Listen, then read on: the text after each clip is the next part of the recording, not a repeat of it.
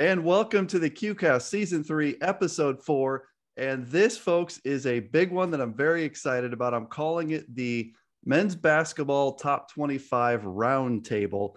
And yes, it is just about that time of year. So we're just a few days away from practice starting across most of Division III, men's basketball and women's basketball. And with that time of year, we like to start thinking a little bit about who the top teams are. And to do that, we usually talk D3Hoops.com top 25 poll. So I've assembled an esteemed panel here today. I have, including me, I've got four other D3Hoops.com top 25 men's basketball voters. And before I introduce all of them, I just want a couple disclaimers here. This group or no one individually speaks for the poll. We are individual voters that have opinions. And so if you want to get mad at us, just, tweet us and be mad at us. That's okay. But we don't speak for the website or the poll. We're just voters in the poll. Second disclaimer, it's really early. We don't have rosters for most teams. We don't have the voters packet, which is probably a week and a half, 2 weeks away. And so know that we're just going to do our best to generate a little interest, get a little buzz going, and most importantly, have fun. So let me introduce this world-class QCast panel that we've assembled here today. First of all, I'm looking here, bottom right screen. Please help me welcome Akiva Poppers. Akiva, of course, coming to us from Yeshiva, where he managed Max Live and did incredible things. It's good to have you, Akiva. My bottom left, my good friend Ryan Whitnable. Ryan, of course, is the founder, the creator, the host of the Great Lakes Invitational Tournament, where it appears that most of the Final Four teams now flow through. So kudos to Ryan. Everyone knows Ryan Scott on the top right. Ryan of D3Hoops.com fame, does a ton for the D3Hoops.com crew, including being a voter and a man that needs no introduction. If I could give an Ari Lamb type intro right now, I would. I don't have the words or the inflection. But folks, before any Yahoo could make a random podcast, when you had to know what you were doing, there was a man out there. There was one man, and his name was Dave McHugh. And he founded a little show called Hoopsville, folks. And he's been doing this a long time. And before we finish here, we'll ask Dave what his plans are for this year and when things might get going. But we're glad to have Dave here. Gentlemen, let me just start with Mr. McHugh. I know we haven't gotten the season cranked up yet, Dave, but how are you feeling coming into another season here?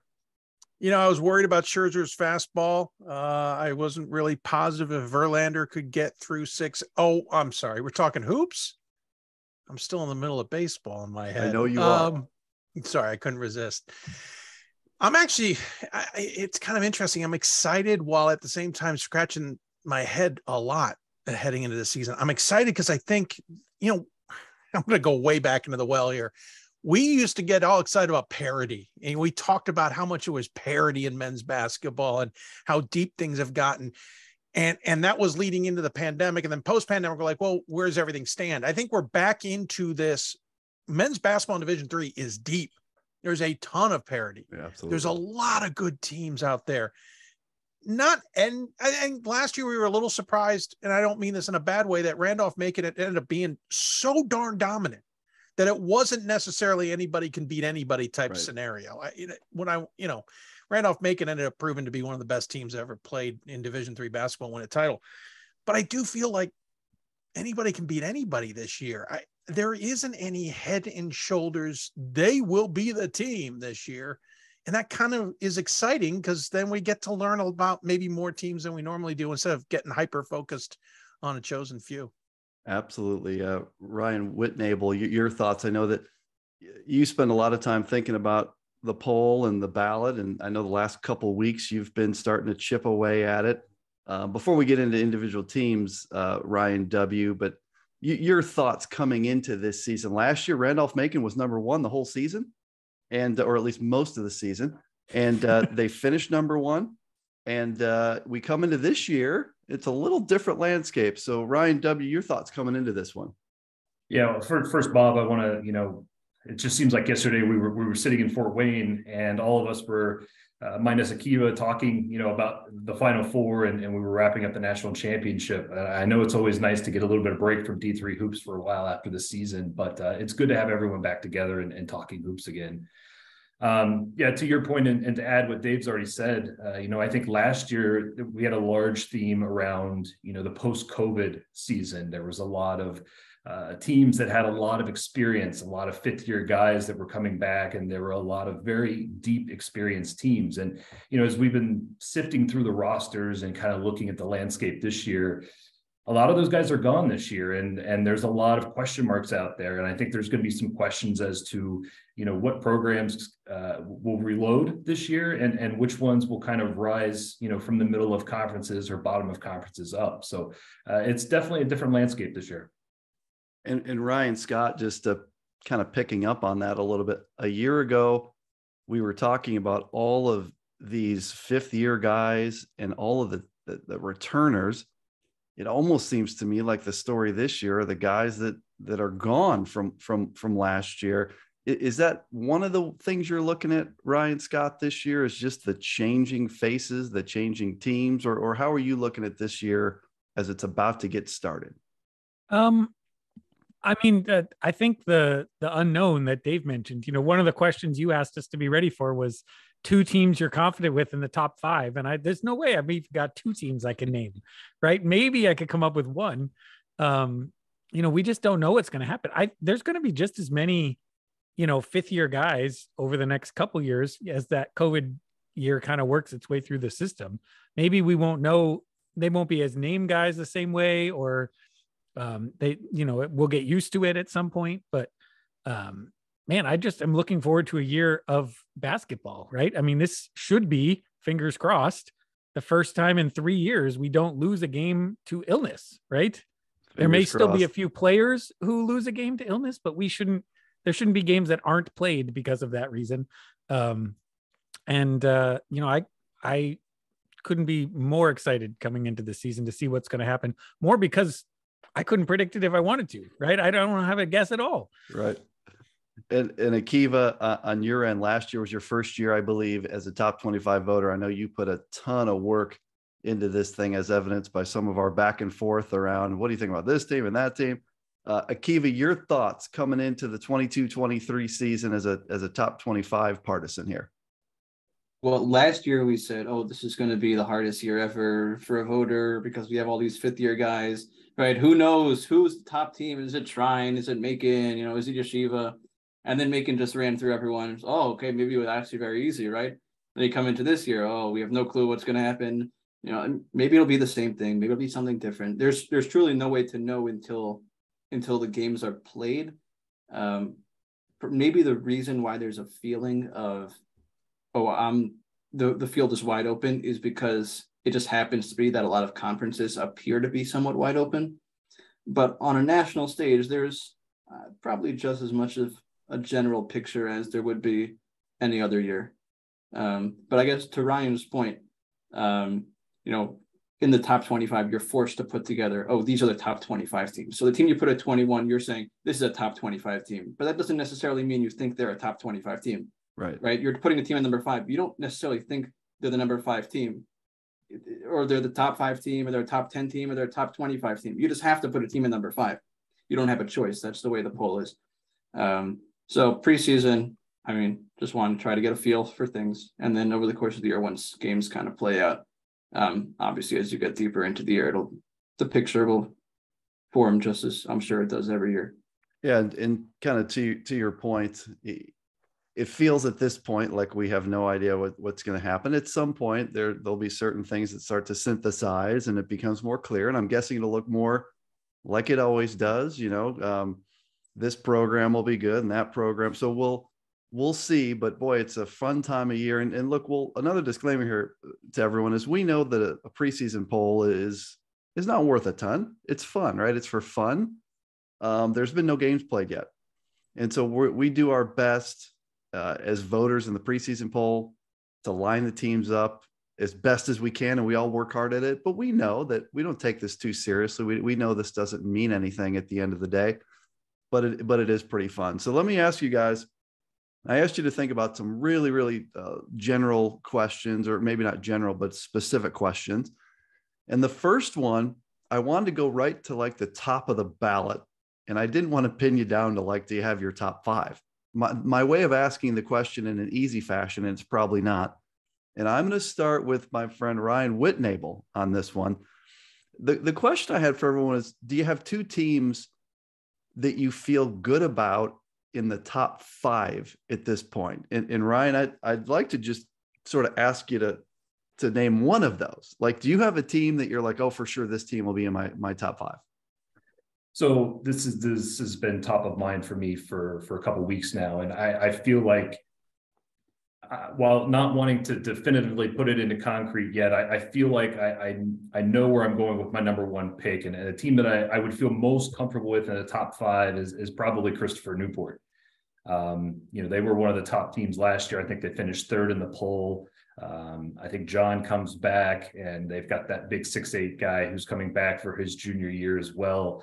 They were one of the most impressive teams that I saw last year, and they bring most of that core back. And I think they're going to be in the conversation at the top of the top 25 most of the year. It's certainly a great call, and a team that we think is going to have a big year this year. That they beat Randolph-Macon. That was on their own floor, on CNU's floor. And now watching what Macon did, it sort of elevates that to the point the voters said, heck yeah, slid CNU into, was it 3rd, you said? Came in 3rd, right? So that's an interesting call and a really strong one. They're way up there right now in my radar. Ryan Scott, now you declared that you don't know who the heck to say here in the top 2, but is there a team or 2 that you're like, yeah, they're up there?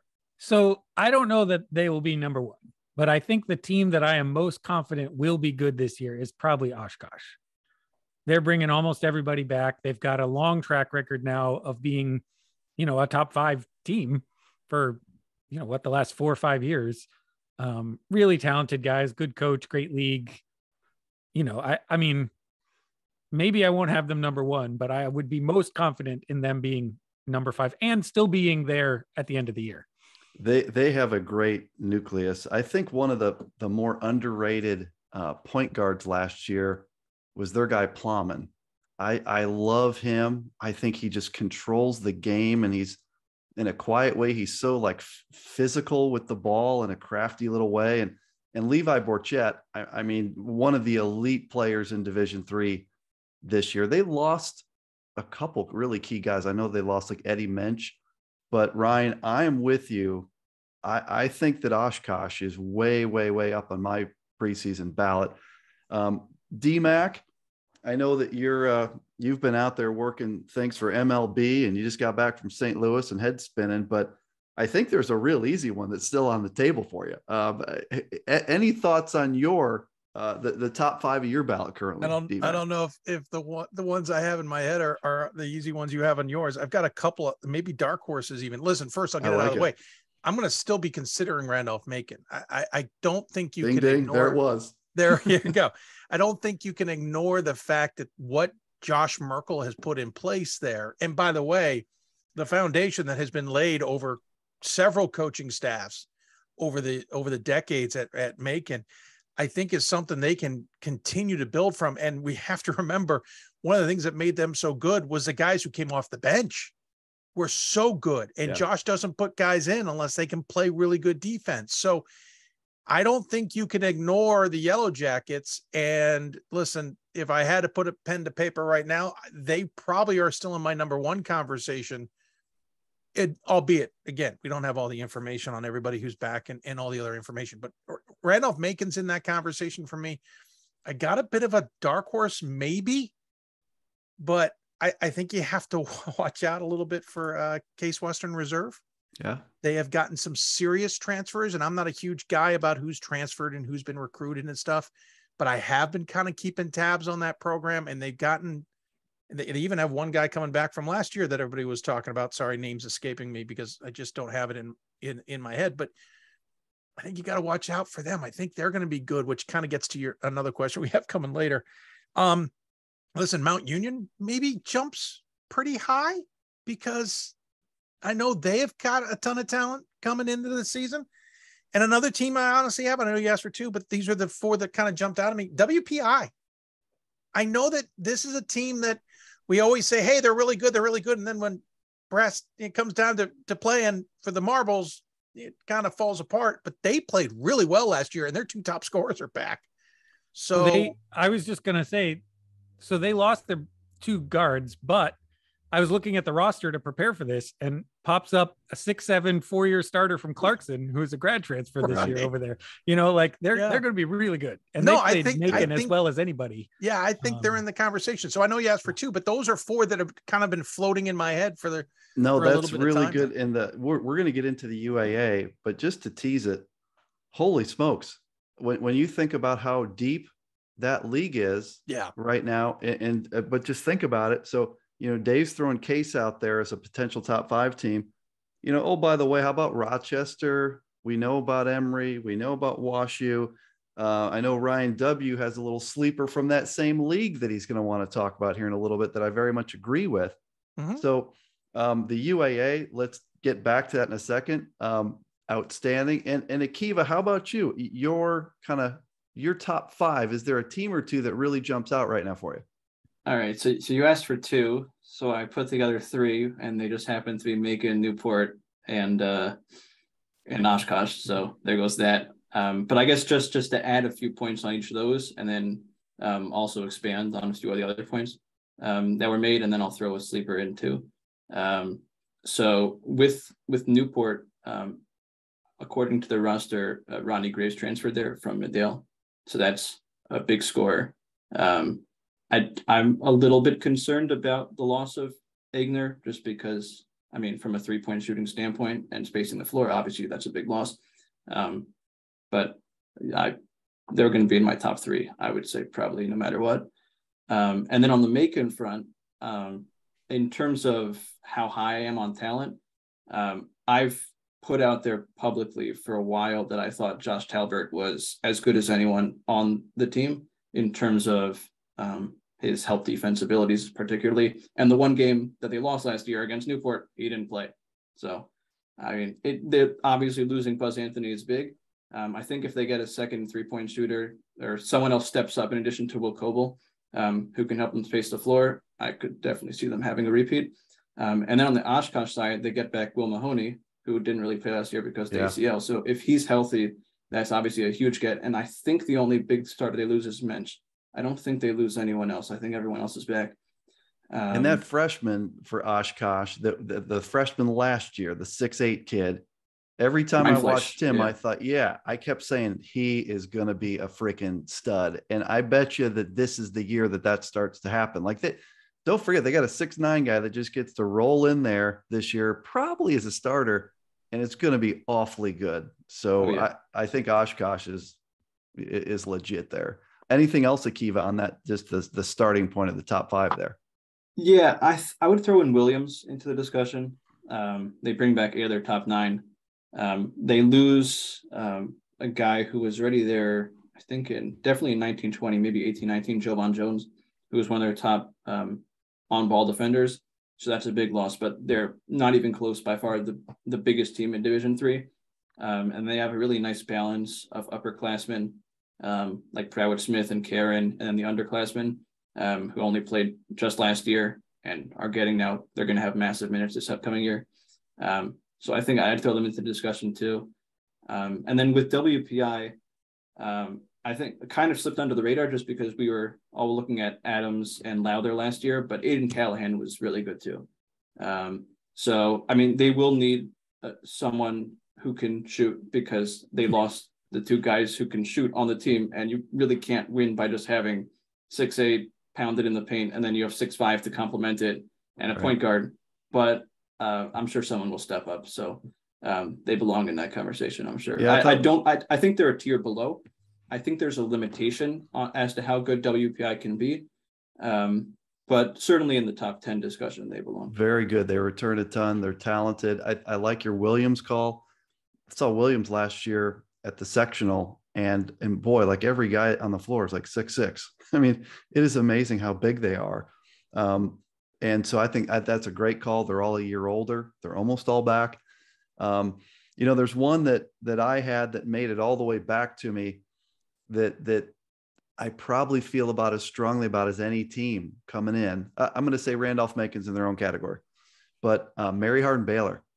I am a huge fan of Mary Hardin-Baylor coming in. Now, had they not made the run last year and gotten themselves to the Elite Eight and a basket or a couple seconds away from getting to the Final Four, this probably wouldn't be quite on the radar as much for me. But I went and saw them play at UT Dallas last year, and it wasn't until then that I realized how good Josiah Johnson was. When you watch him, things you can't see on video very well.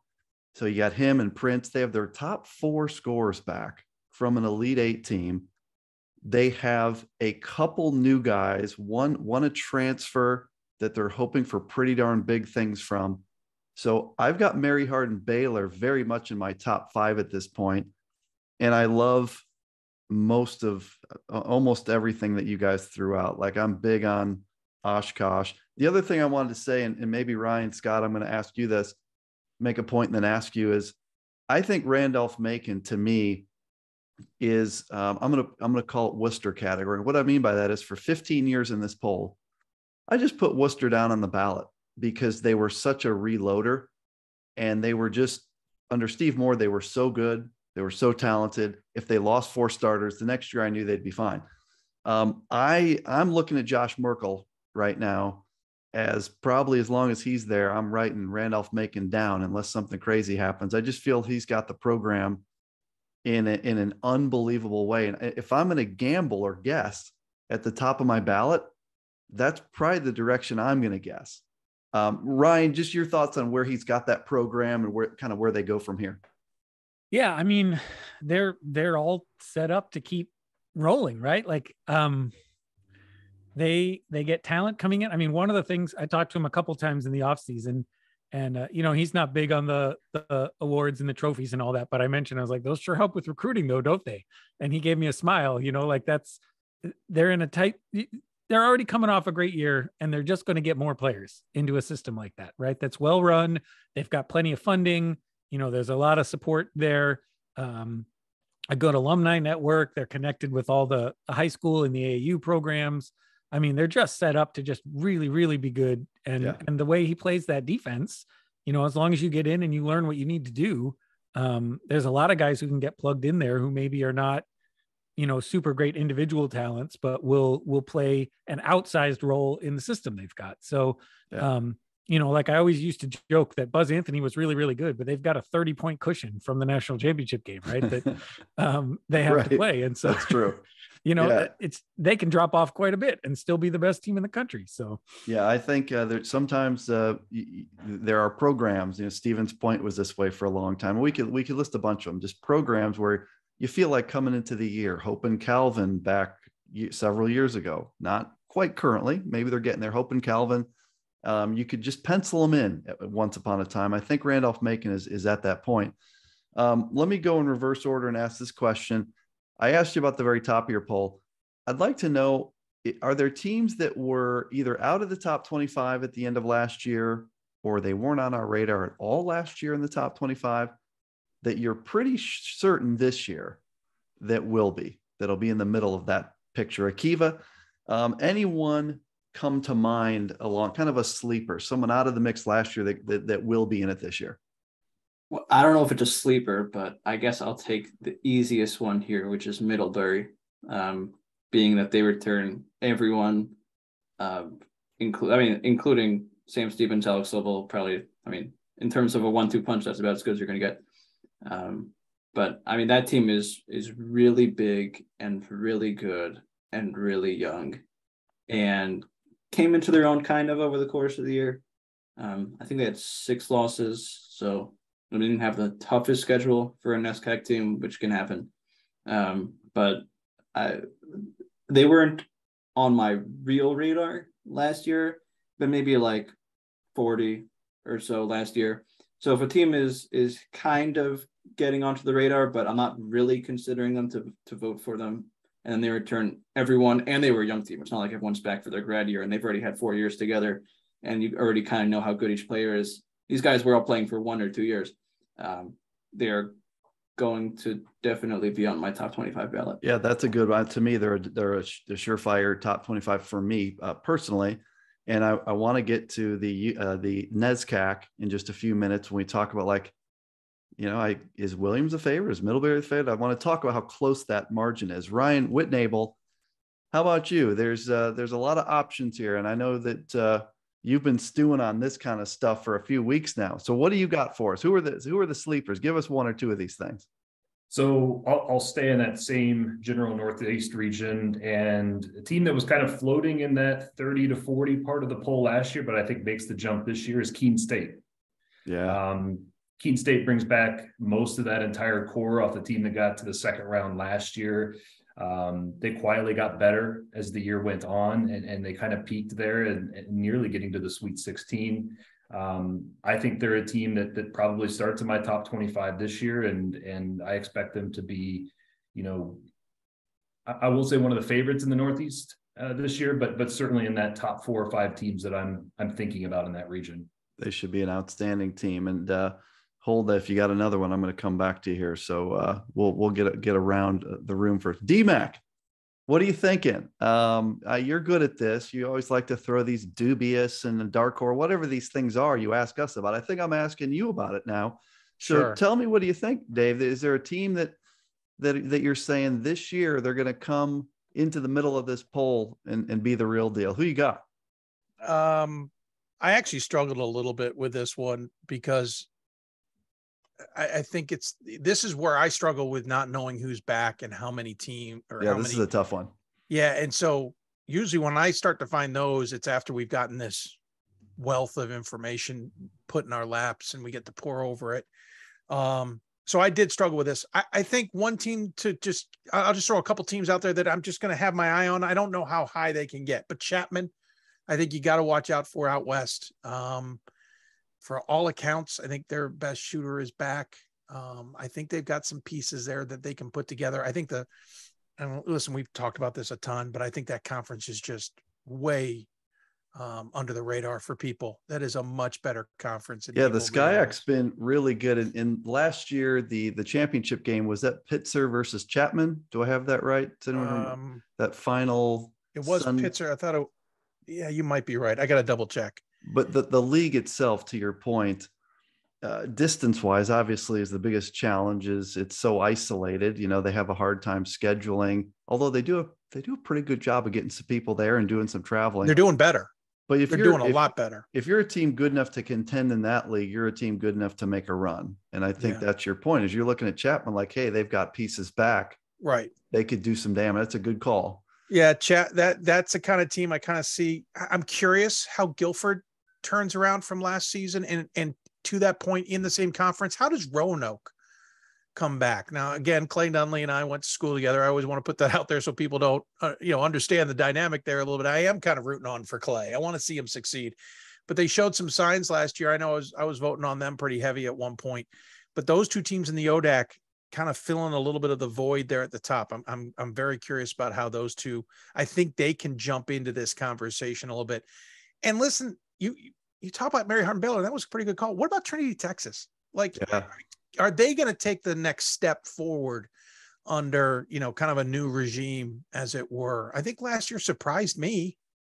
Can they keep that going? So those were 4 teams that it just kind of, when I looked at it haphazardly, to be honest, I just went, you know what? They're kind of on that radar. They're on that radar. They're ones I need to keep an eye on, even if nobody else is, or if they're really deep on the list. Good. Those are very good ones. And Ryan, Scott, how about you? Who's your sleeper coming into this season that might be very much in the middle of the top 25 this year? So one of the teams that I think is going to be really good, there's a lot of potential there, is Laterno down in Texas. They're bringing back 2 guys who averaged 19 points a game. Really strong team. They played Mary Hardin-Baylor tough every time. I think that's a good coaching staff down there. I think that's one to really keep an eye on. One farther down that I don't know, they won't be top 25 early, but may still be hanging around there. We know Oswego and Brockport will both be great in the SUNYAC, but I think New Paltz is really set to do. Oh, this is the new yeshiva. I can feel it. This is going to be the new team right here. New Paltz. I love it. I have not watched them play more than very, very minimally, but I know what they're bringing back. I know what they did last year. I'm not sure they'll be better than third in that conference, but that's a conference where the third place team is sort of can be right on the bubble of a top 25 spot. Because Brockport and Oswego, they seem loaded. They're going to be very good. Yeah. But I think New Paltz finished fourth last year. They're bringing almost everybody back. And then one more I'll just mention. I don't know what they're going to look like, but St. Thomas of Texas is eligible this year. Yeah. They were the cream of that conference last year. They just destroyed everybody. Now, obviously, they still had some scholarship guys left that they won't have this year, but seems like a really strong program. Lots of big guys. You saw them at St. Louis, right? Like, big, tough team that I think is part of the culture down there that they could look pretty good.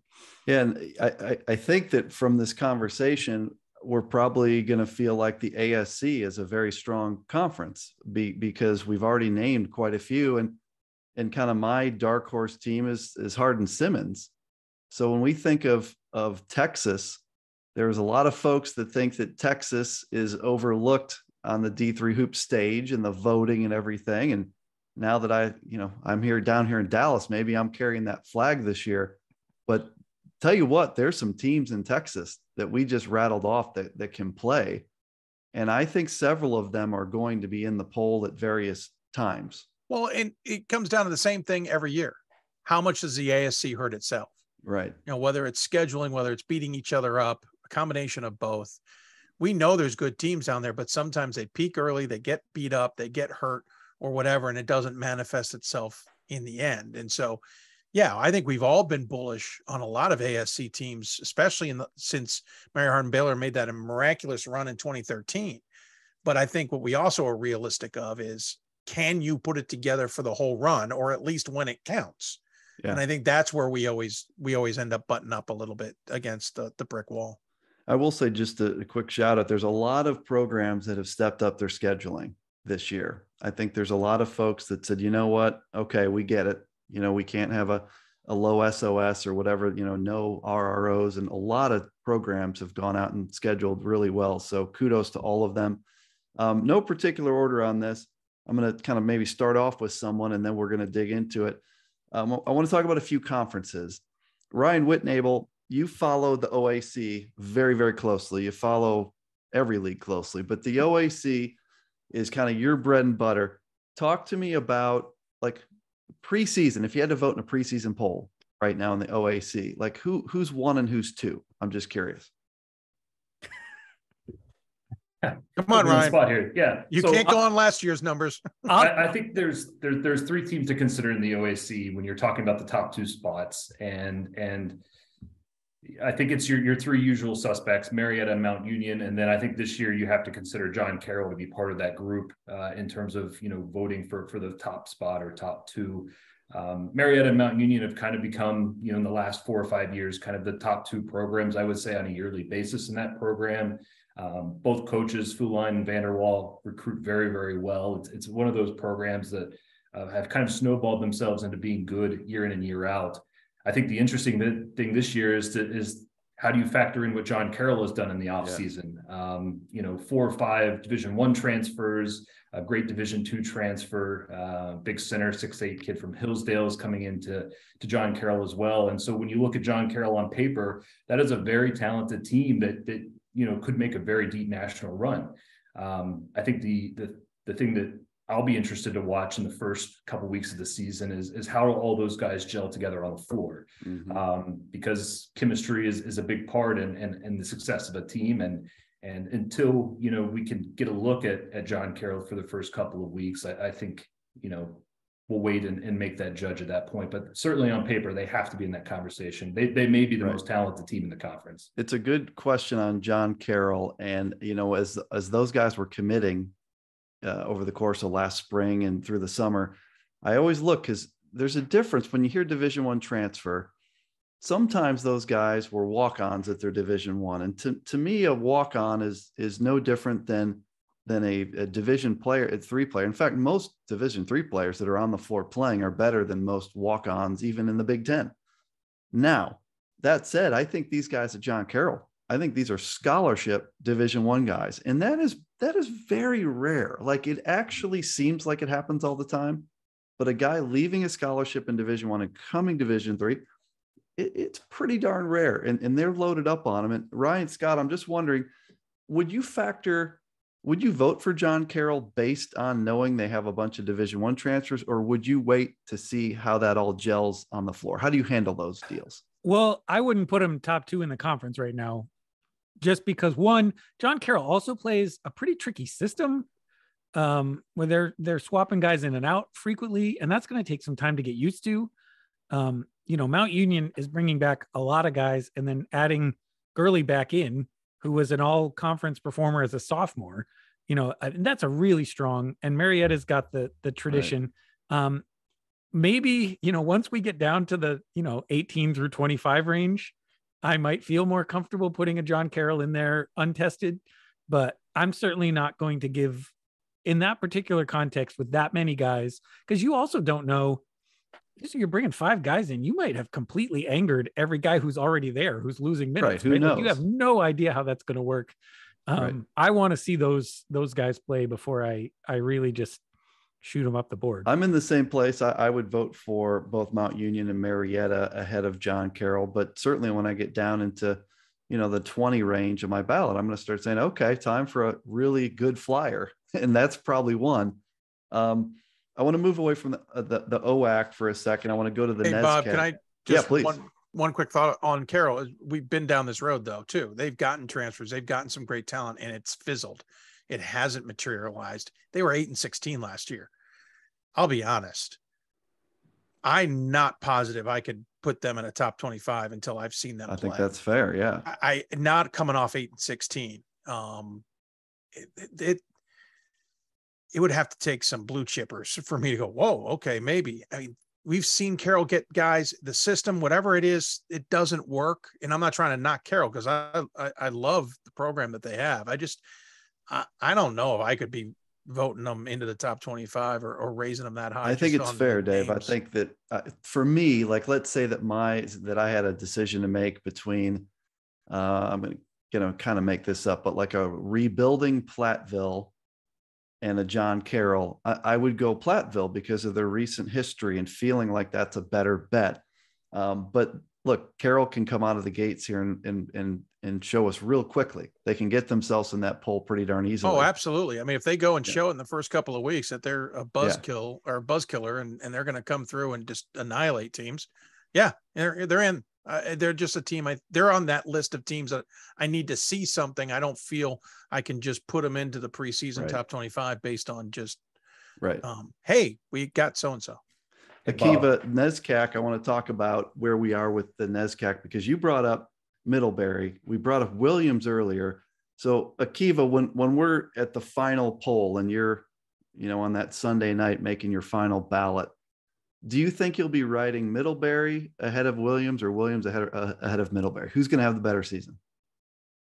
In my Williams, if I were to guess, I mean, obviously no one knows, right? But if you just compare the two teams in terms of what they bring back, what they looked like last year, and then also throw in the fact that Williams not only has tournament experience now, but also that they have to deal with the COVID situation. So it's not like they had a pure perfect season last year and they still fought through that situation. I think in certain spots, Middlebury is better. I think Williams is deeper. And I think in terms of the starting 5, I like their starting 5 better. Obviously, if we're talking head to head, a lot of things will depend on foul trouble with Sobel. Because that's how it always goes, right? Right. But in terms of a team which I like to go deeper into the tournament, and that's all I can really think about, because if you're talking about 10 games, who knows how they go, I would go Williams because of their depth. And Ryan Scott, let me ask you, Williams 1, Middlebury 2 seems kind of where the group is talking about. Do you see the NESCAC, Ryan, any differently? And is there like a third team that's knocking on the door right there? I mean, not to start. I think Trinity could be pretty good. I know there's a lot of people higher than me on Wesleyan. I mean, obviously, the NESCAC is going to be talented all the way through because they're getting lots of great players. They're great schools. They're great programs.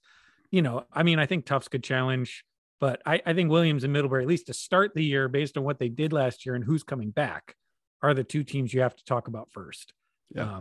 Whether it ends up that way. I mean, they only played 10 conference games, so who knows how it ends up, right? So absolutely. Anyone else on the NESCAC? It feels like we're in a pretty similar place. Anything else on the NESCAC before I move on? It's wide open, and we haven't mentioned Amherst. Yeah, that's pretty crazy. I mean, I think they're going to be in that fight. I think Sears has got a program kind of put together, and kind of the rough spots that they had in the transition out of Hickson, they did during the pandemic. So not that they were out of it, but during the shutdown and stuff. So I think you got to watch out for them. I think the rest of the conference has gotten deeper than we've ever. Listen, the NESCAC's always had teams at the bottom. You're like, oh, okay. And then, the top 6 is always a battle. This might go 8. This might go 10. I think this NESCAC is much deeper and much more wide open than we're used to. Agree. Yeah, I think we have a pretty good feel on the NESCAC and probably where the front is. The top is on paper, but I think there could be a lot of depth there in the middle and the quote bottom. Before we get too far, Bob, away from it, I just looked up John Carroll's schedule because I hadn't looked at it yet. And they start Wittenberg, Ohio Wesleyan, River Falls, and then potentially Wheaton as their first 4 games. So we're going to know quite a bit about them by Thanksgiving. So. I was going to say, so by Thanksgiving, we may be giving thanks to John Carroll. Sorry. Yeah, absolutely. Cheesy. Let me find a neutral party to ask this question. I think I'm going to go to Ryan Whitnable. Ryan Whitnable, the College Conference of Illinois and Wisconsin. Interesting season. Aren't we all neutral other than you, sir? Correct. I mean, I just picked one. I picked one of the neutral guys. Ryan W., how do you assess what is a confusing CCIW picture based on losses? Like, how are you trying to sort out the top of the league right now? Yeah, this is one of those leagues, and I know we'll get into this as well with the UAA, where you look at the top 3 or 4 teams from last year, and there's a great reshuffling in that conference. Wheaton lost a ton. I know North Central is installing a new coach. Illinois Wesleyan, for me, as I dig through the CCIW, still looks to be on paper the most talented team in that conference, and that's why I think I've slotted them for that number 1 spot. As far as where does IWU fit in the national picture, I think that remains to be seen. I think we need to see some games played. But as I start the year, I think you have to start with Illinois Wesleyan at the top, and then maybe looking down through the middle and the bottom half of that conference last year for teams that could make that jump up into the top of the conference this year. Augustana is a program that's had a couple of years, I think, lower than they're used to. They were a really dominant team back 4 or 5 years ago. I know Jesse is trying to build that program back up to the expectation level that they have, and they're a team that, when I look at what they bring back this year, could make that jump back into the title race this year. Akiva, how about on your end? I know that you've done a great job following all the leagues, but the CCIW is in a weird place with everything that Elmhurst, Wheaton, Illinois Wesleyan lost. Like, how do you sort out? There's probably a team in there that you'll vote for, but I mean, how do you pick who that's going to be? Like, what are your thoughts on the CCIW here?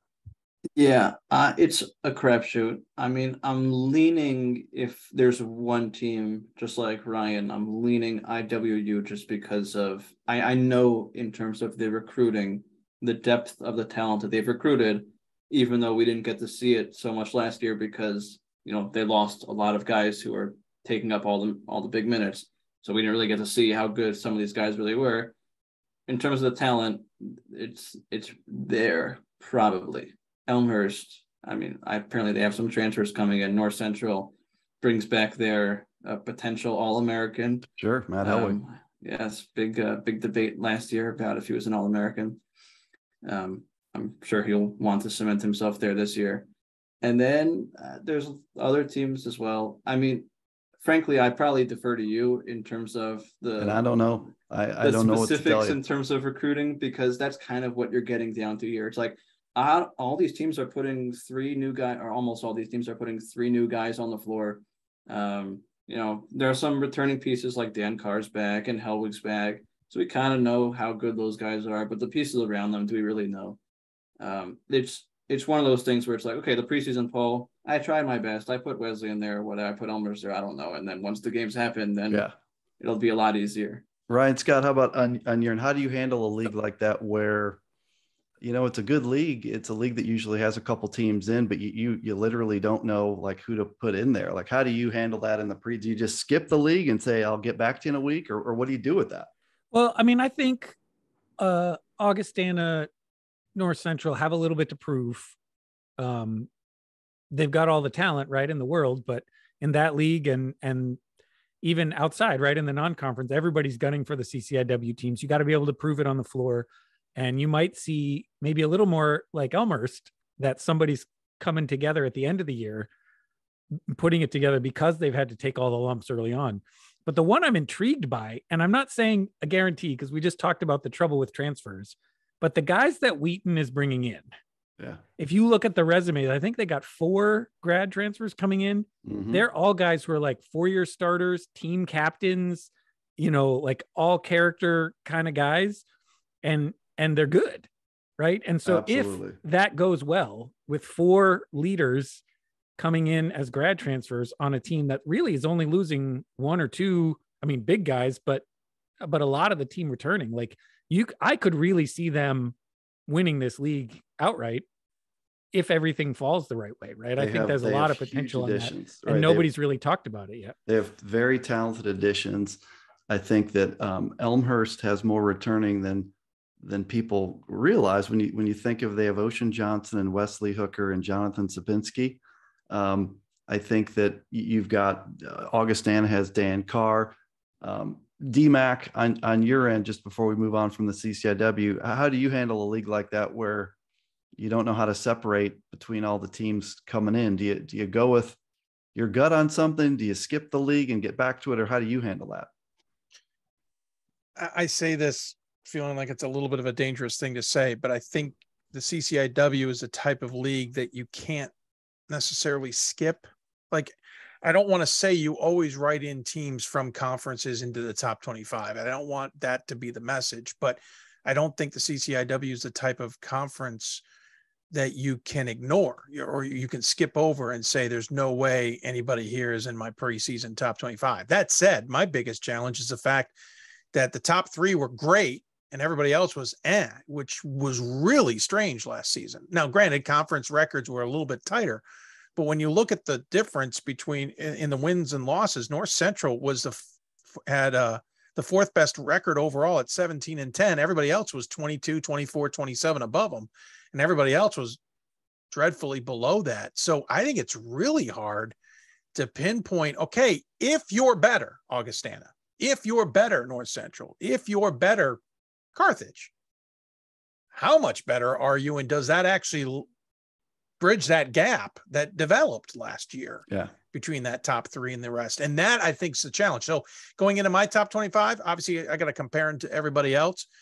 But if Illinois Wesley, or if Wheaton, for example, as you said, is bringing in that kind of talent and it stands out to me, and I'm looking at them, I'm going to take one that we mentioned earlier versus a Keene State, I think I've got to weigh that, you know, maybe a little bit more towards, hey, I know what Mike has done at Wheaton and I know what they can do every year. Yes, I know what Keene can do, but look at what they got. Look what Keene has. And that's where that conversation will come down to me.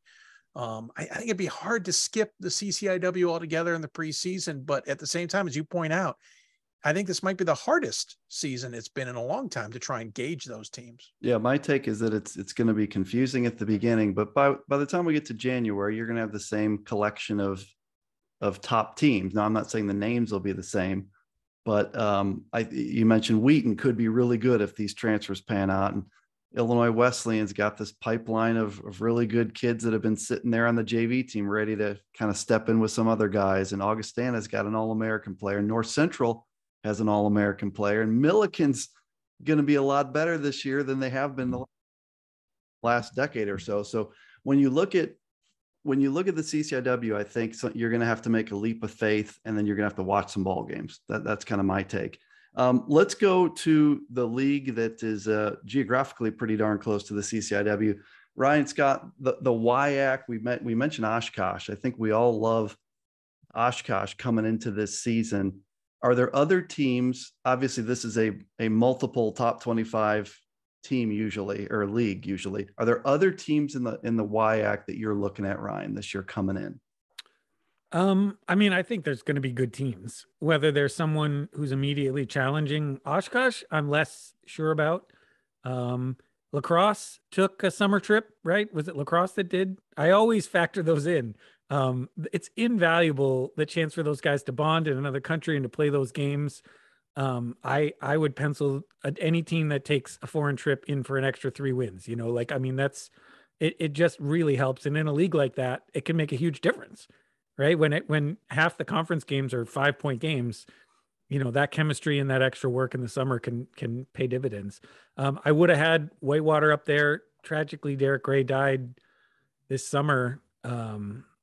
Just a shocking sort of development, and beyond just losing an All-American talent, the emotions of playing without him for a year. I mean, we saw that, right. With WashU, they're going to be playing, losing a guy this year and having, essentially dying during the season last year. That you just never know how that is going to, how that's going to play out. And so, and Platteville, I think, is always really good. They have some questions as well, but I think it's Oshkosh, and then whether one of those other teams can step up and get there. And I hear Stevens Point's bringing in quite a few transfers, several, and you can't really count them out. Even when they don't have a great team, he's going to have them ready to play. So, yeah, I think as I look at the WIAC, Oshkosh is one of the programs that is in great position as a program. You can kind of figure that every year that Matt's going to have them in the conversation. I think Platteville is now also back to that as well. Lacrosse, with Ethan Anderson coming back, I mean, that's 3 really good teams walking in the front door this year. Oshkosh, Platteville, Lacrosse. We don't know how Whitewater responds to tragedy here. I've had a lot of people tell me that, I can't remember if it's Stout or River Falls or both, that they have significant stud transfers, and then Stevens Point has a bunch. So WIAC's the WIAC, but Ryan, Whitnable, are you like Oshkosh at the top and then someone else second? How do you sort out, like, I don't know, 1 or 2 in the WIAC at this stage? I think Oshkosh has to be at the top when we start the conversation here. I think, as we're talking about the top 25, we're talking about, the CCIW being one of those conferences where, we may not know the names of the teams who are going to be in the conversation, but we can count on the CCIW for having 2 or 3 teams in that top 25 conversation. I think the WIAC is the most classic example of, we just know that there are going to be 2, 3, 4 teams that are going to be at that elite level. And for me, when we get past Oshkosh, I think you have to lean on, as you said, the names that I think we've grown accustomed to in the last couple of years. We can assume that Platteville is going to be a solid program. I think we can count on Lacrosse to be a solid program. I believe the first game for Lacrosse is at Marietta. So you can circle that one on your calendar. That's awesome. A good one to start the season. A long drive. It is. Yeah. But that'll be a fun one to start the year. And, I think the WIAC again is going to prove itself to be probably the deepest, most consistent conference again. Akiva, before we move on from the WIAC, any additional thoughts to add? I'm going to ask Dave the same thing about the Wisconsin Intercollegiate here.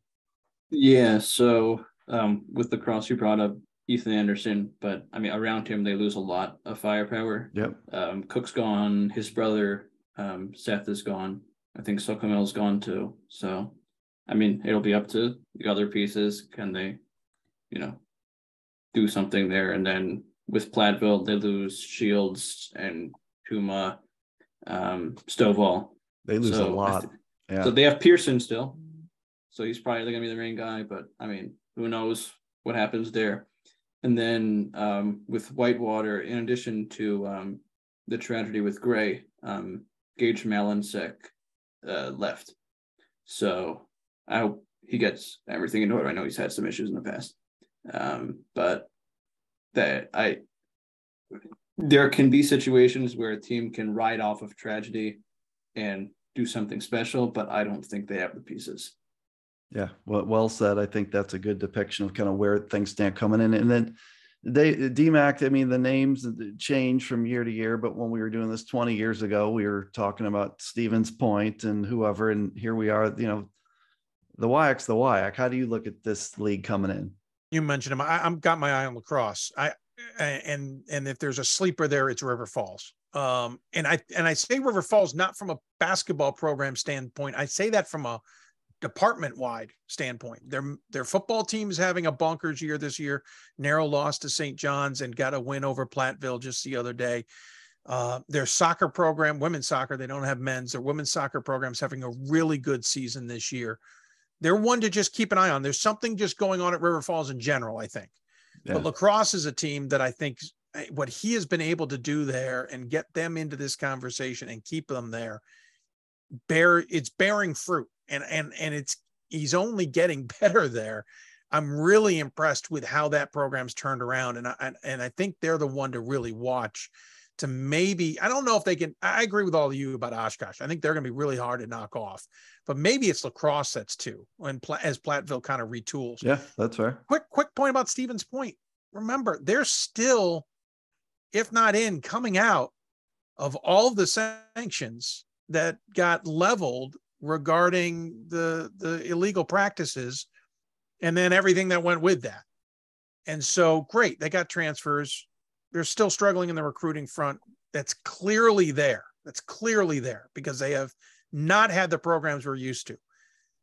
Now is the time to start gauging, can they recover from that and really step forward, or did it hurt so much that they are now kind of stuck in that bottom group?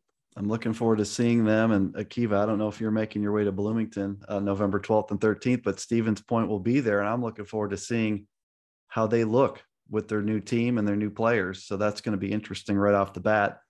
Ryan Scott, the UAA, I mean, again, I said this earlier, but wow.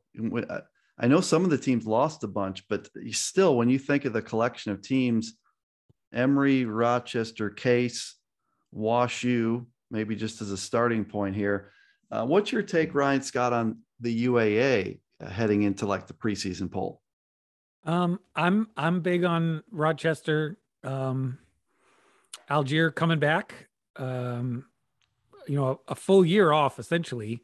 They thought he'd be back last January. He was around a little bit, but not the same. I mean, if he can recover 70% of what he was before the injury. It was a pretty crazy injury. And when you're that big, it's hard for any leg injury. But just the defensive presence and just a really smart passer and the offense, they run the ball movement, the defense. I mean, he's just a key part of all of that. Yeah. And they've got a ton of experience. I'm really high on them. I don't know if we've seen an official Case roster yet to know everybody who's coming in. There's the rumors that the transfers are going to be big impact. And so maybe they end up number one. And then WashU loaded with talent. We just don't know how they respond to all the stuff they've been through the last year and a half. I would say early on, those three, I would put kind of just slightly ahead of, like Emory and Carnegie Mellon. But this is, it seemed like 2 years ago, we were talking about how down the UAA was, right? And now all of a sudden they're just loaded right back at the top. Ryan, Whitnable, UAA, you've looked at it quite a bit. And you've got another team to throw into the conversation that I am all about because I think they have a stud player. Talk a little bit about the UAA, Ryan, and kind of that team you want to throw onto the table there. Well, I'll start at the top, and I'll agree with Dave and Ryan on their assessments of Case Western. I think if there's a year where Case Western can be towards that top or make a run for a regular season championship, this might be the year for Case Western. With all the guys coming in and the guys coming back and the success they had in the tournament last year, I think they'll be looking to build off of that success and kind of continuing that this year. A team, though, I'm looking at further down that was I got a chance to see them quite a few times last year and was really impressed. You look at their final win-loss record and you may not be impressed, but Carnegie Mellon, they got maybe one of the best under the radar players in the national scene in RJ Holmes. As I said, they were really competitive in a lot of games last year that just didn't go their way in the end, but they bring almost everyone back off of that team. When we talk about teams being close, when everyone grows up a year and you get that chemistry continuing on, those losses can turn to wins and you have a team that can make a big jump in just a season. So Carnegie Mellon, I think, is in the mix. And then, of course, WashU is always WashU. I know they've got some transfers as well. I think those are the three we'll be talking about. I'm with you on RJ Holmes. I think he was a guy that got lost in the shuffle of a lot of older stud players in that same conference, but he is a fantastic player. They have several guys around him. Akiva, any other thoughts on the UAA that we didn't bring up here? Yeah, I think in terms of the 1-2, it really comes down for me to how much Algier is healed. If he's near 100%, they're probably number one. They lose Membelino Perez. They lose Trenton Nordich, who I think was one of the underrated premier defenders in the UAA. But Messino is back for his second transfer year, and then Ross Gang is back, so that's big points. And then with Case Western, I think it's Prendergast who's back, but maybe not a couple of the other grad transfers. But that's who it is. It's Prendergast. Yep, it's Prendergast, and then they got Frauenheim from Susquehanna. So I'm not as high. Case can really score. The thing with Case, if you watch them, they have interchangeable parts on the floor that can shoot the daylights out of it.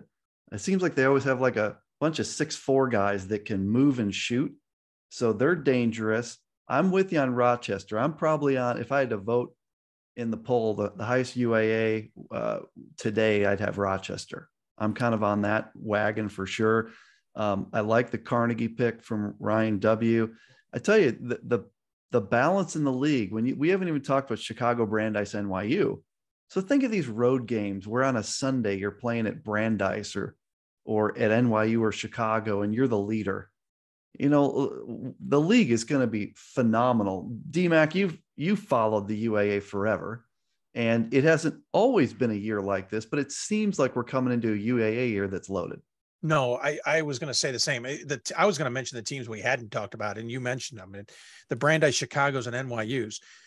Brandeis showed now under their new coaching, and I say new, it's been a few years, that they have figured something out there, and they're back into the conversation. NYU's had a coaching change that, I'll be honest, I think needed to happen. I think they need a kind of a jolt. So I don't know if they're going to be it this year, but they're going to be in their new place. And so how does that impact teams that have never played there? And how does that impact a team that they get to play in one place for pretty much the entire season? And then Chicago, McGrath's always got a team that is tough. They bring back a lot of what made them pretty decent last year. We talked about the CCIW, the top three, and then there was a big drop off.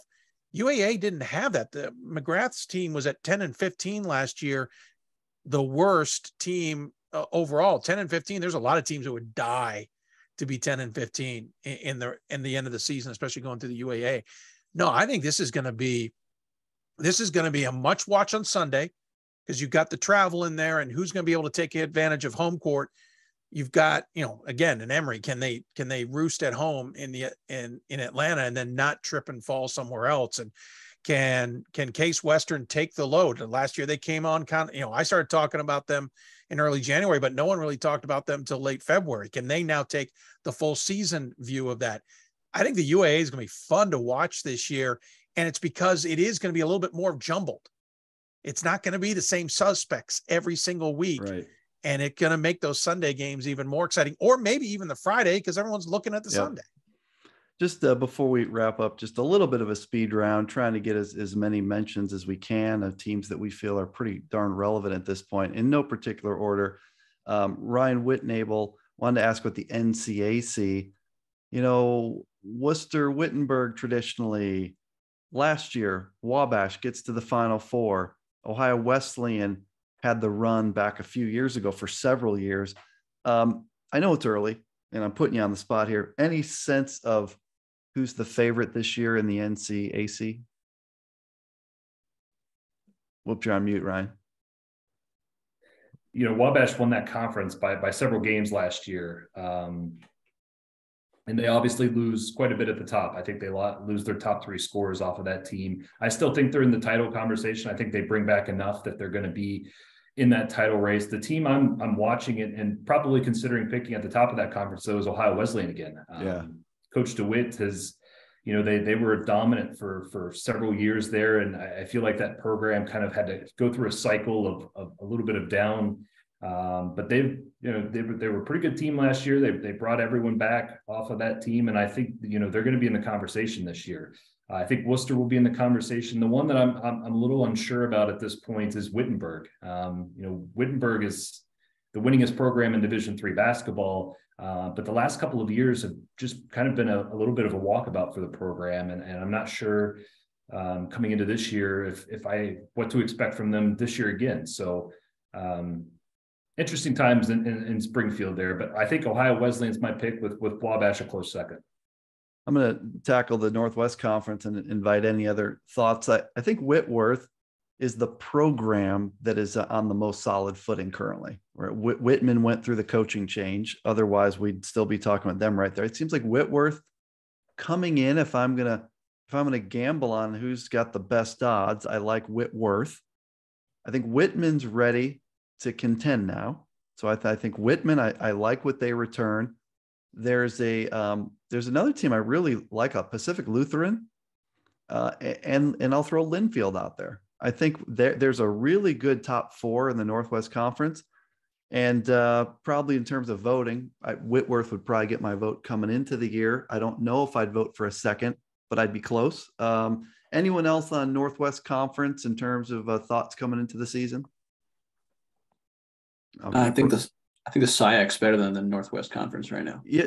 So Akiva, I was going to go there next. So we talked about the SCIAC earlier.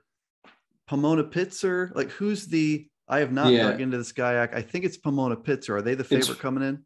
Pitzer's going to be in my top 25. I don't know where, maybe 10, maybe 25. I have no clue, but I think they have to be the favorite coming in. They had Elmhurst down double digits at halftime at Elmhurst. In the Sweet, was it the Sweet 16 or was it round 2? I can't remember. I guess it was round 2. Yeah. Yeah. I mean, Elmhurst was in a lot of trouble in that game. John Baines would be the first to tell you. I think they'll be better this year than they were last year. They're bringing back young guys who are really good.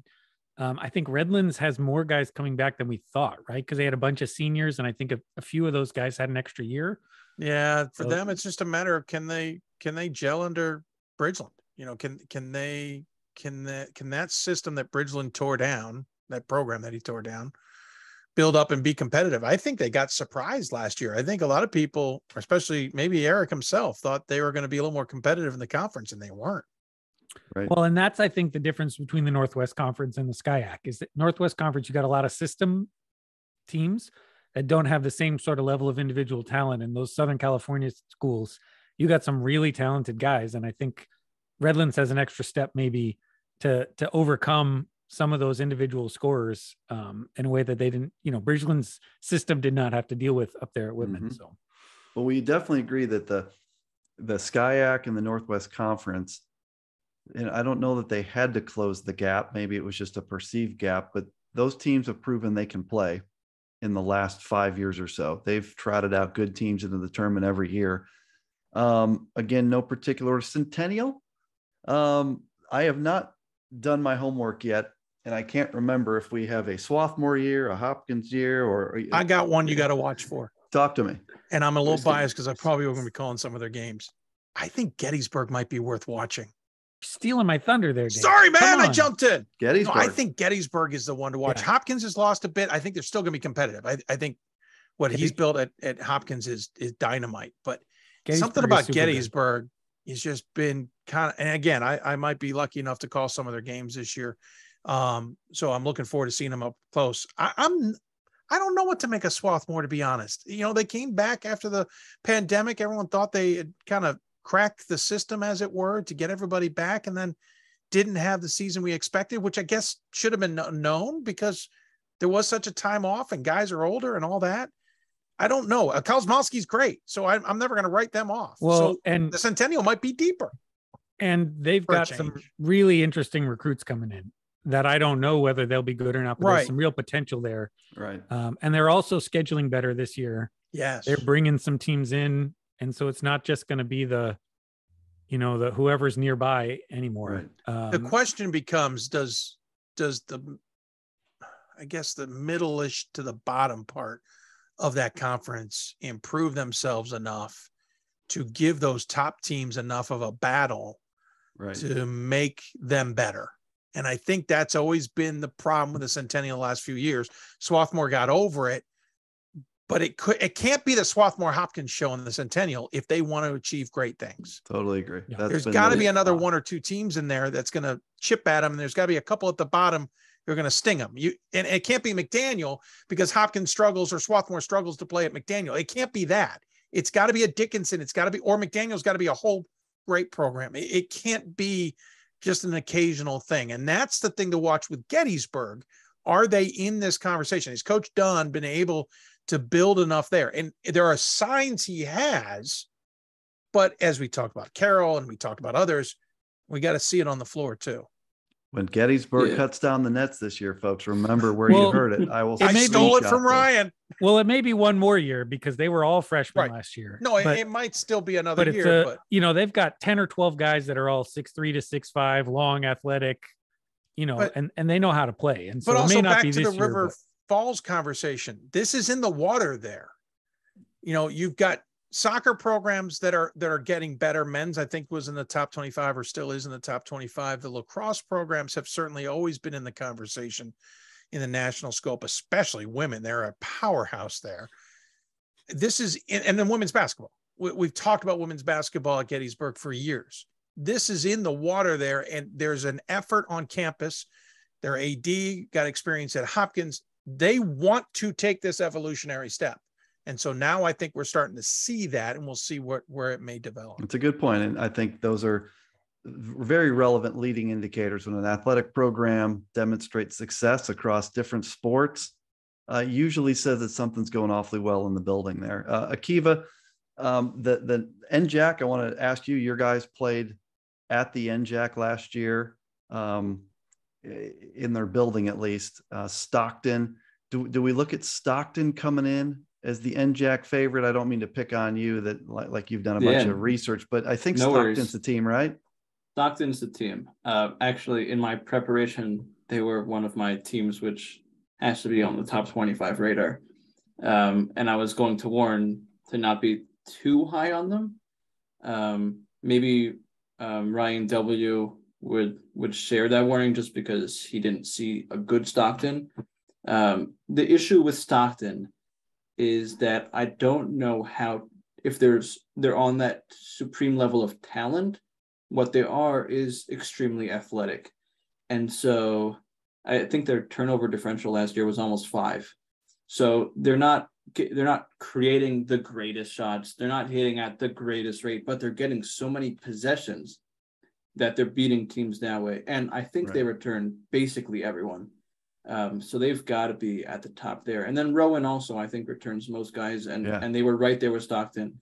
So they should be there as well. And they play Swarthmore opening night. Rowan does. So that's great. That'll be helpful to see.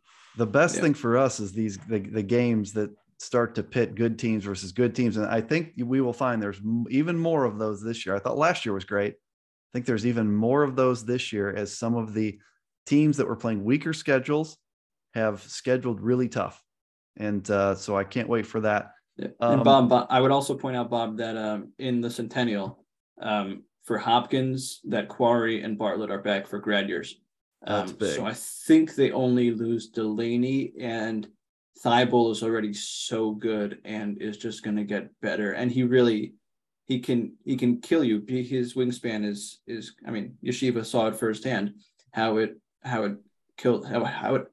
hurt their ability to get looks close to the basket. just because he altered shots or potential shots just by being there. And then with Swarthmore, a quick point on them. Last year they had so much depth, but they were missing the depth at forward that they had in their near championship winning season. And so Landry kind of had to pull back a little bit on some of the things that he was doing. He kind of molded to the talent as opposed to the system, and it didn't really work so well for him. So I'm not sure the new talent that they have coming in this year. I'm sure Ryan's going to have point on this, but I'm not. You go ahead, Ryan. There's some big guys, but I just reminds me that I did an interview with Landry at some point, and I asked him what are the stats that he worries about. You know, because they spent years leading the country in rebounding and rebounding margin and all that. And he said, I don't really care that much about rebounds, which he said before the 2 All-American guys left. And I think he cares a lot more about rebounds now than he did maybe 2 years ago. And I think they're going to pay more attention to that. They've got a number of big guys coming in. Now, I don't know whether they're good or not. I know nothing about them, but they've got a lot of size coming in. The other thing to watch about Swarthmore, they're the ones who bought in on this shoot the 3-pointer, not the mid-range shot thing. You look at a shot sheet from a game of Swarthmore, and it's everything outside the arc, everything inside the little tiny circle. There's nothing in the middle. And so can they take that big talent and be able to still shoot from outside? And we'll say for all the Midwestern folks who may not be looking, Sidney Tybal has everything you would want to be the best player in the country. Whether he puts it all together or not is up to him, obviously. But he has all the physical tools, the mental ability, defense, offense. It's all there if he can put it together. I mean, he is a really, really, really talented guy.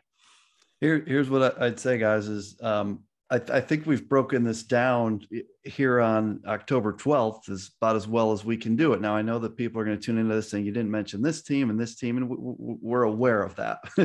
We've tried to cover a good sampling. I think we've covered a good sampling of the country, you know, from east, west, north, south. Certainly we've left a lot of teams out that are going to be in the picture, and we've put some in there that are going to end up not in the picture.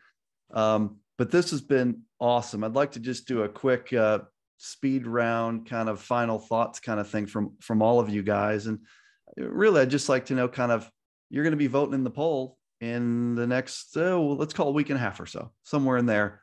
What are you most looking forward to in kind of that balloting process? I'll start with Akiva. Well, looking forward to her, you're kind of looking forward to it, but also dreading, I guess. It's for me this year, and this wasn't the case at the beginning of the season last year, but for me this year, it's the fact that there are a lot of, and we touched on it, a lot of conferences in which I'm not really sure who the one, or I'm not sure who the two is. And we know it's a good conference historically. And because of the transfer situations and the losses, but the depth of talents or the other varying situations which teams have, what I think is going to happen is a lot of voters are going to rely on conference preseason polls if they come out on time. And if they don't, they're just going to guess. Yeah. Which for a preseason poll isn't really a bad strategy because, there's a big difference between making assumptions as to how good teams are going to be versus seeing how good they actually are. So I think that's what I'm dreading most, that trying to find that balance between teams which I know are deserve to be in the picture, and I know what they're bringing back, teams like Stockton or Keene State, and teams where I don't really know. How about Ryan Whitnable? Ryan, your kind of thoughts as you start to prepare a ballot. Yeah, I think Akiva hit it right on the head. I think there's an excitement about the season starting, but as a voter, I know how hard it is on a Sunday afternoon and a Sunday evening when we have 10 to 15 games under our belt. Doing this process, doing it this year with at this point with no practices and no games being played, I think this is especially going to be difficult. So I think there's going to be, to a point, leaning on the teams and the programs that have proved themselves year after year, that have kind of proven that consistency. You kind of lean on them a little bit more in the preseason process. And I think that transitions out as we begin to see games played and as we get some actual results and some data to sift through. But I'm looking forward to the practice starting. I'm excited to hopefully get out to a couple of scrimmages and exhibitions over the next couple of weeks. And I'm excited for November. Appreciate it, Ryan. Ryan, Scott, how about your thoughts as we get closer here? Well, there haven't been no practices, right? Where there've been 4, right? Poppers. All at Yeshiva had one like open tryout and 4 practices. Okay. So yes. All right. That was the school's out of session for some holidays, which is why they got to start early. In case anyone's wondering, it's right. Nothing illegal, nothing shady. Not an illegal situation going on there. But what I look forward to with the preseason is, you got 10 to 15 teams that you want to recognize for what they can do, and then the last 10. There's probably 100 teams that could fit into that 10 spot, right? And what I love doing is picking a team that might be off the radar, especially early, because what this preseason poll will do is get their name out there, right? And then other people will take a look at them.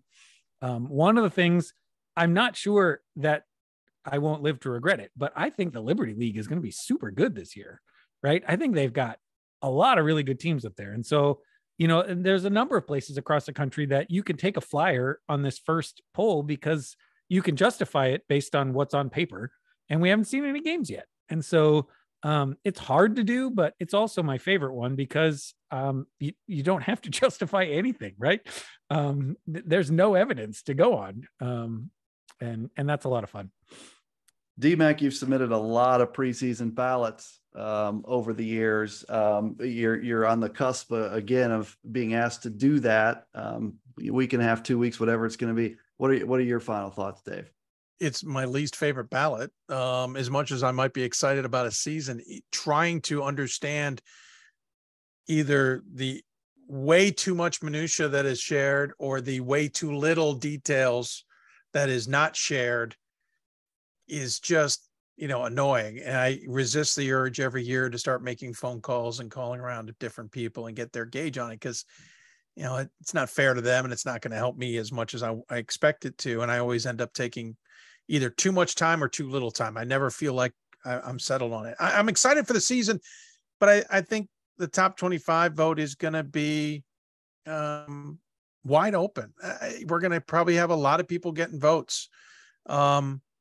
Hopefully we get a lot of information from teams so that we can gauge it as best we can on top of everything else that we've read through the tea leaves. So I'm looking forward to it as much as I'm dreading it, because it also means the season's here. And it means we get to, for the first time since 2019, kind of buckle up and feel comfortable, as Ryan mentioned earlier, about what's ahead of us. And we've got an exciting season ahead. I mean, there's a couple little nuances and things here and there, a day between championships, the semifinals and championship game this year. How does that manifest itself for the championship game this year? But on top of that, this might be the last time we're dealing with weeks. By January, we may be talking about the fact that D3 passed days in a season, and that coaches can use them in September if they want to, as long as they don't use them somewhere else. And so, we're kind of turning a corner in Division III here. Men's basketball has gotten deeper. I'll shout out women's basketball real quick because it's gotten deeper as well, and I'm looking forward to it. And as much as I'm dreading the top 25 vote, while my brain's not completely in it because I'm into baseball and soccer and still have my eye on football, it also means it's exciting. We get to buckle up and have some fun. And Dave, before we let you go, we need to ask, because it's come up on Twitter a couple of times, do you have a general sense of when you'll get the Hoopsville machine cranked up? You don't need an exact answer, but any ballpark? Yeah, sometime between now and New Year's Eve. Okay, that's pretty wide. It's kind of like my ballot, really. I am debating a little bit on the exact start point, but I'd like to get a show somewhere around the first day.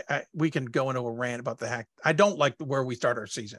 I will say that. I think we start the season too early. I think the idea of where they moved it was too much and we need to back it off, but that's not something I can change. But somewhere around the 10th of November, maybe before that, we'll get our first show out the door, hopefully back to what we did in the past of doing 2 shows a week. I want to say 2 hours a show, but I'll be honest with you, I'm toying with adding some different segments to kind of change up the show a little bit. Don't know if that will lengthen it or not. It depends. You add this and take away others, and that's where it's tricky. And you guys know the show used to be very simple. We had 4 regions in one show, 4 regions in another. It was very, very easy to do. Well, now with 5 and 5, it's much harder. And so I'm not sure how we figure that out even after a year under our belt. But by my count, this is our 20th season on the air. And so I'm hoping we can make it a big one. We are reaching out to see if people want to advertise and sponsor with the show. We're trying to do some other things, get partners back on after a year with the pandemic that kind of hurt everybody. So I'm looking forward to it. I can't believe it's a month away. I am not ready, as this place clearly shows. But I'm looking forward to it, and appreciate you letting me plug it. Yeah, I appreciate your time, guys. This is a lot of fun to get together. I think we're all looking forward to the same thing. It's October 12th, the day we're recording this. We're 3 days away from the start of practice, and then things start moving awfully fast. Sorry, go ahead, Ryan. I'll just say, if the voting panel is requesting information from your team, coaches, Please. if you're still watching, the SIDs got emails today.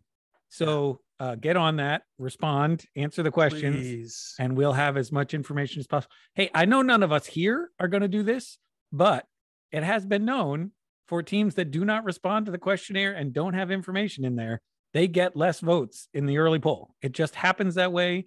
When you don't see the information there, it's easy for voters to skip over teams that should be on there. So answer those, get them in. And I believe if everything's on schedule, we'll have a published poll before the end of October.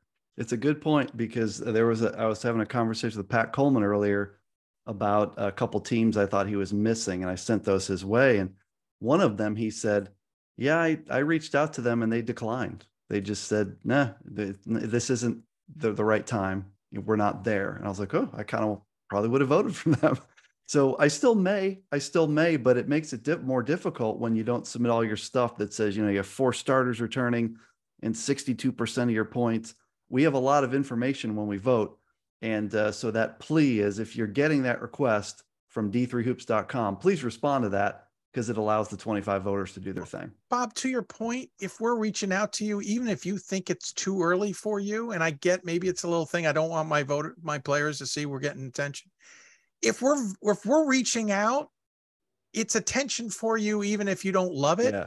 It's worth submitting so that people can then make a better educated guess at it than shooting darts. And the other way, we also reach out if you were getting votes at the end of last year. Right.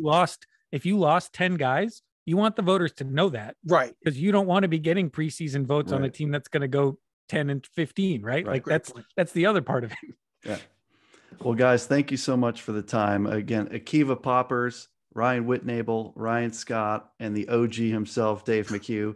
Guys, thank you so much. That was the QCast Season 3 episode for the Top 25 Men's Basketball Roundtable. This thing is getting cranked up pretty soon, and we'll be at it before you know it. Guys, thank you so much, and let's do this really soon. Thanks, guys. Thank you.